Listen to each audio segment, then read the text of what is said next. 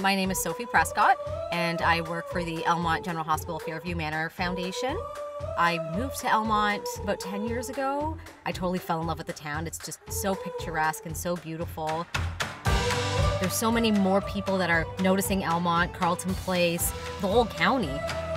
There's just so much space and trees, access to tons of fresh local food. Literally, there is something for everybody. Everyone just cares so much and everyone's curious about each other. Whatever fulfills your lifestyle, you can find it in town. You have modern living, you have everything that you would need. Seeing people thriving and living with nature, you have that just at your fingertips.